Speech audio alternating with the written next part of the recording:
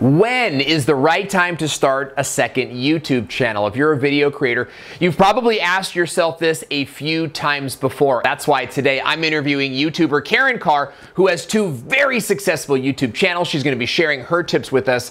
All that and more coming up right now on YouTube Insider. Owen Video! Really exciting to have you on the show. You've really done a tremendous job with both your channels. Tell me, what is it that you do and what are your channels about? I began as a real estate agent and I kind of morphed into training other real estate agents. So I now have two channels. My original channel was for people that were interested in buying a home or selling a home in the market where I live.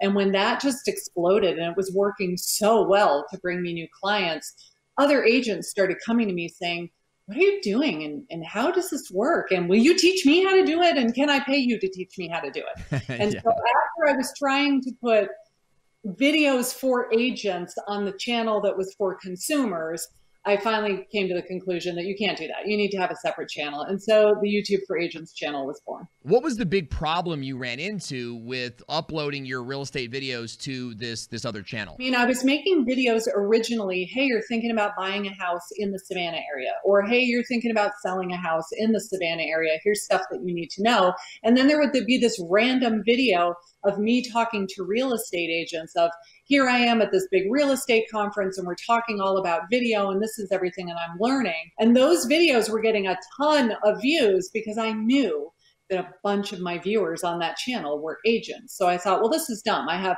two completely separate audiences and I'm trying to attract them both on the same channel. I need to just create that content for a separate channel. Set me up then with the environment of setting up this second channel. Did you stress out? Like, was it stressful for you to think, oh, I got to start the second channel? Or did you were you excited about it? Oh, I totally stressed out about it. I fought it for a long time. I had people telling me you need a second channel. And I said, no, I don't want to. It's too much work. I don't want to. Yeah. And finally you start thinking, okay, this is silly. I'm telling people, do not upload content to your channel that is not what people subscribed to find out about. So if you've got a real estate channel, you don't want to upload videos about how to cook, shellfish. It's not the same audience. And so I was not taking my own advice and finally said, I just need a second channel that is for real estate agents who want to learn how to do this. So walk us through the process that you followed for starting this second channel. It was actually an old channel that I'd had forever where I was uploading baby pictures and dog videos and stuff like that. It was not getting used. Right. And I had one video that had kind of gone viral. My dog had a crazy long tongue and her tongue hung down so long that we tried to get her to win the Guinness Book of World Records. Wow. And this video that I put on there got 500,000 views without my doing anything. I just went and looked at it one day and went, oh, it's had 500,000 views about this video of my dog. Are you kidding me? So I kept that channel and I made all of those old videos private. And I just used that channel because I already had so many views on it. And I thought maybe that will help me in the eyes of the algorithm. I don't know if it will, but it's got to be better than starting from scratch. Yeah. And it probably didn't, help you too much, but I love that you just made a decision, right? As opposed to sort of like, oh, do I do this? Or, oh, do I that? You're like, you know what? I'm going to use this channel. I've already done some stuff, make them private. Let's go. That's exactly what I did. I mean, I didn't know if it was going to work or if it was not going to work, but it was easier than starting from scratch because I already had it. All I had to do was hide the old videos that had nothing to do with YouTube. That was fine because if they're actually unlisted, and occasionally people do find them in Facebook groups and whatnot, and they're still getting views even though they're unlisted. So that's okay. Sure, fine, whatever. Like you'll take it, even though it's who knows what it's doing for you. But your new stuff is doing incredibly well. Has starting a second channel been advantageous for you? Oh, absolutely, yeah. I mean, when I started the coaching program, I didn't know what I was doing. I was just winging it. I was like, people were asking me, "Will you teach me?" And so I kind of developed this whole company, not having any idea what to do. And after it started to take off, I thought, maybe I should actually have a plan. Maybe I should learn how to market this thing. Maybe I should learn how to go after my target audience and promote it. And so it was kind of like I made the thing first and then I learned what to do with it. And the channel has helped me so much because It's all just free content. It's like one giant lead magnet that funnels people in, people that have never heard of me before. Right. They come across the content. If they like me, they subscribe, they start watching more, they go to my website, they get the lead magnet, the whole thing.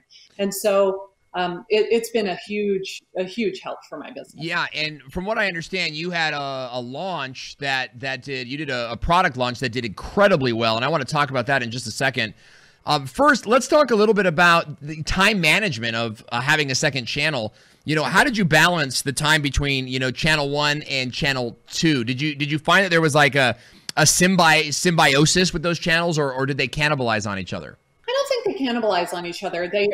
I had scheduled upload days. And so Monday is the day for the real estate channel and Thursday is the day for the agents channel. Okay. And so I try to just keep them separate and think of different buckets of content for each channel. Yeah. And as well on the channel that I have for the real estate, that took off so well from YouTube that I hired a team. So now I have other agents that work with me and they're making videos too. Oh. So it's me as the sole provider of the content for that channel anymore. Thank goodness I get to share the other people. Okay, yeah. So how do you manage the day-to-day YouTube disciplines or the YouTube tasks, right? Like thumbnail creation, topic creation, ideation, those types of things.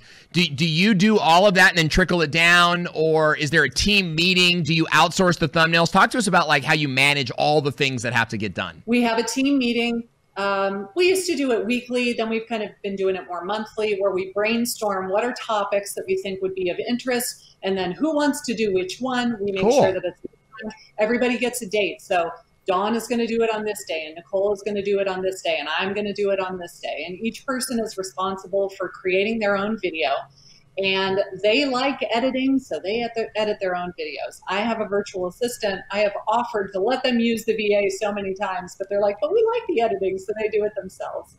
And then they give it to me, and I'm the one that kind of manages the channel. So I upload it to the channel. I get the thumbnail. I write the description. So I would love to be able to start outsourcing all of that part of it too, because it is a discipline and it does take time. What about the second channel, the new channel? Is that something that you're in sole control of, or do you also have teammates and outsourcers for that channel? Well, I have my VA who does all of the editing for those videos, which is, thank God, she is a godsend, seriously. And then I do have somebody that makes the thumbnails for me, but I'm still the one that uploads the video and uploads the stuff. I don't have somebody else that could I have a brand account. They could manage the channel for me. I just don't have somebody that does that. Did you hire locally? Did you hire overseas? Is that a big cost for you, or did you find some bargains? It's a ridiculously low cost. My very first virtual assistant was in the United States, and she was charging me $30 an hour, and it was like, that is. So now I have a VA in the Philippines who charges me like $2.50 an hour to edit these videos, and they're so much better than anything I could have edited myself. That's awesome. Kind of ridiculous. So yes, and then I use Fiverr for thumbnails. I found this guy on Fiverr that I saw somebody else's channel art, and I said, "That's freaking amazing. Where did you get that?" He gave me the guy's name. He then made my channel art. I said, "Do you do thumbnails as well?" And so I've just been so happy with the work that he's done that I keep using him over and over again. Did you see an increase or a decrease in your click-through rates when you outsourced to someone else? Absolutely, yes. You and I have talked about this many times. My original thumbnails that I was so proud of were really not very good at all. And then I started using a software program to kind of automatically generate them for me. Yeah. And I think I hate those thumbnails on more than one occasion. And so finally, when I picked somebody that could make them for me and do like a consistent design theme, yes, the click-through rate went from like 3% to, 10% overnight almost. Yeah, it was pretty incredible, and you were doing pretty well with the other ones. You were still at like a 6% click-through rate on some of those. But then I think the one that I saw, the highest one was like a 12.9, a 13% click-through rate. And it's incredible. And that actually costs you less than you doing it yourself, probably. Oh, totally. You know? And that's something that it's so funny. It's like, physician heal thyself, right? Where these are the things that I tell my students all the time, but then it's hard for me to do it myself, where I say, listen, if you want to make $100,000 a year, you can't be doing stuff that you can pay somebody $5 an hour or less to do, because you would pay yourself $30 an hour or $50 an hour 100%. to do that. It's not a good use of your time. But you know, it's like you said, it's your baby. It's so hard to give up the control, and I know what I want it to look like. And so I'm going to try to make it happen myself. And once you give away the control and you go, oh, this looks so much better, then it really is liberating. You know, it's interesting you bring up the physician example, because a physician also takes the oath to do no harm. And when you're making your own thumbnails and you're not a design expert, but you do your thumbnails anyway, you're doing yourself harm. And so when it comes to your YouTube channel, I'm going to think about both of those things, right? Do no harm. Just hire this out. There are people that can do it easier and better than you, and it gets it off of your plate so that you can focus on the content of this new channel that you're working on. And you've done some pretty fantastic content. Talk to us a little bit about the successes of your second channel. Yeah, you know, it was slow growing at the very beginning, but I knew who my ideal audience was. I knew exactly who I was talking to and what they wanted to know. There were the questions they were asking me in my Facebook groups all the time. So I felt like I always had a great source of content of what these people wanted to learn about. And they were loyal subscribers and they would watch all of my videos. And I thought it was doing fairly well, but I never had one of those videos that just really took off and went viral. And that's what I wanted to try to see, some really massive growth. And if that happened, how many more real estate agents would then become familiar with me and what I do? And then what would that do for my business, not the YouTube channel itself, because my goal is not to be YouTube famous and that's how I make all my money. Like I do have a coaching business, and the YouTube is really just a vehicle to help me get in front of those people. Right. At least right now it is. But with the way you're going, I mean, the way that you're going, you know, that's going to be a nice little side income eventually that will really, take off for you, that could open up into some new things. But talk about, I think a lot of people worry if they start a second channel, they're going to, dilute their creativity a little bit. And like one channel will get maybe more love than the other channels, like the redheaded stepchild. You've been able to outsource that first channel. And then with this second channel, you started a coaching program and by the way, with me, ladies and gentlemen, but you've maintained control of the content, and you've had some big wins. Talk to us about some of the big wins on this second channel. Like we talked about, your click-through rate has increased.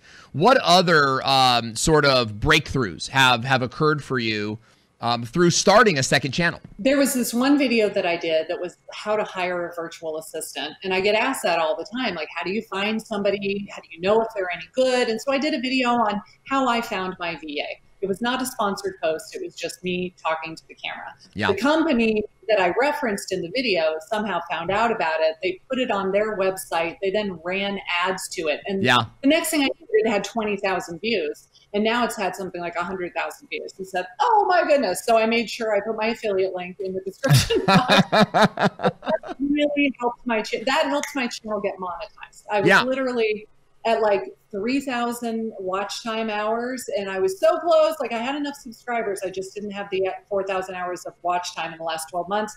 That video put me over the edge and was able to make my channel get monetized. So that was really cool. That's pretty incredible. Then, it was a very nice little bonus because it was completely unplanned and it just kind of happens. It wouldn't have been made if you only kept the one channel, right? Absolutely right, because this was a video, like I said, it's two completely different people that are watching the videos. This is somebody that wants to buy a house in Savannah, and this is a real estate agent that wants to learn how to get new clients without spending $1,000 a month on Facebook ads, without having to be like, hi, I see you got a for sale by owner sign in your front yard. What's it going to take for you? Just hire the right agent to sell your house. Like people are still doing that. And it just, it makes me cringe. Like nobody wants to get sales calls like that. So why do you still do it for 3 hours a day? Yeah. Who's even making those? I don't even know anyone that wants to make those sales calls. Yeah, you get these two people that like, we hate this. Why are we still doing this? But one high point I want to talk about, got to be sure to mention this, is that with starting the second channel, you actually had a pretty big product launch. Talk to us about that. And quarterly, I would do a big push of, I'm going to open the doors and who would like to come.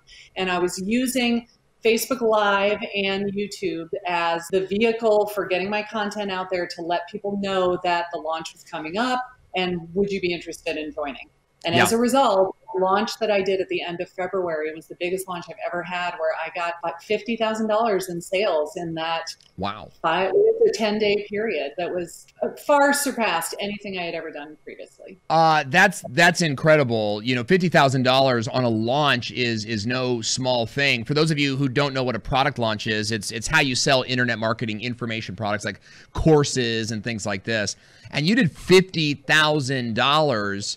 What was that process like? Walk us through what you did there. It was crazy. I had hired a business coach about a year ago and said, teach me how to market this thing, because people want it and they're buying it, but I don't know how to get it out there because I'm not an internet marketer. That I sell real estate. That's not my thing. Right. So my coach said, we're going to do Facebook Lives and we're going to do a 5-day challenge. So you're going to go live each day for 5 days. You're going to teach them something. And then at the end of the 5 days, say, if you really like this and you enjoy my teaching style, you might want to sign up for my coaching program, which is what I do, where I go into a lot more detail about all of this stuff. So I kind of gave them the what and the why, but if they wanted the how, they had to sign up for the program. And every time I've done that 5-day challenge, I think I've done it 4 times now. Like the first launch, it was good. It was really good. And then the second launch was even better. And then the third launch was even better. And this time was like, I'm setting a giant goal. And it scared the crap out of me because I did not think I was ever going to hit it. And when it started happening, it was like, no way. Oh my gosh, is this actually going to happen? It was insane. And man, the day that it actually hit, boy, there was some celebrating going on in my house. Starting a second channel seems like a huge time investment, and I know that you have a family. You probably have friends, you know, that you engage with. Has starting a second channel dominated all of your time? Like, how do you balance between 2 channels and a career and a family and a social life? It is definitely a discipline. I really put it on my calendar, and it is an appointment that I just don't break. I figure if I'm going to record on Thursday mornings at 9 a.m., I don't suddenly schedule another appointment at that time, because I would not cancel an appointment with a client to take an appointment with a client. So that's so good. When it's on my calendar, it's not negotiable. And it is, if you let it slide, it's a slippery slope. Then it's easy to say, well, I'll do it next time, and then you don't, and then I'll do it next time and you don't. And I'm very proud of on my Georgia Coast Homes channel. In 3 years, we have never missed an upload except for one day when we had to evacuate for a hurricane. So it was a legitimate excuse. Well, kind of. I mean, a little pansy to me. I mean, but. All right, Karin, seems like you've had a fantastic journey. Let's wrap it all up for our audience watching us on YouTube right now.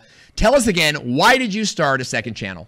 Because the people that I wanted to reach with the second channel were not the same audience as the people that were on the first channel. I just felt like you can't be trying to catch 2 fish with the same fishing pole. You really need to have 2 different fishing poles. Would you say that starting a second channel was beneficial or not beneficial for your brand? If you are trying to reach the exact same person, then there's no need to have a separate channel. But if you're trying to reach a completely different audience, who is interested in something different, and it's not the same like ideal customer avatar, then by all means, go start a second channel. Incredible. Karin, how do we stay in touch with you and follow what you're doing? You are welcome to follow my YouTube channel. It's youtube.com/Karin Carr.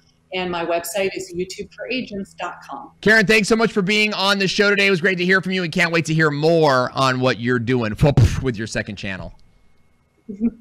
Thanks, Owen.